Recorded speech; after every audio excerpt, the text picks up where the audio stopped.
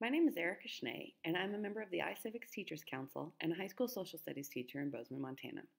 This video will provide a brief introduction to the engaging video games that can be found on the iCivics website, as well as some of the gaming features that will encourage your students to keep coming back for more learning.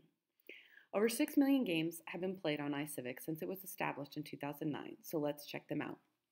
There are 20 games covering all three branches of government. Games are designed to be played in one 45 to 50-minute class period, but some games can be played in as little as 10 minutes. All games come with pre- and post-game activities and a teacher's guide, as well as student handouts. Once you've created an account, you can also use student progress monitors and score reports. Here are a few of iCivics' most popular games: Do I Have a Right?, Win the White House, Executive Command, and Branches of Power. iCivics also regularly updates their games.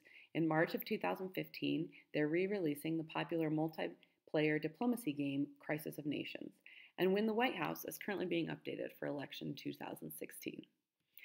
iCivics games offer several compelling gaming features that increase student engagement.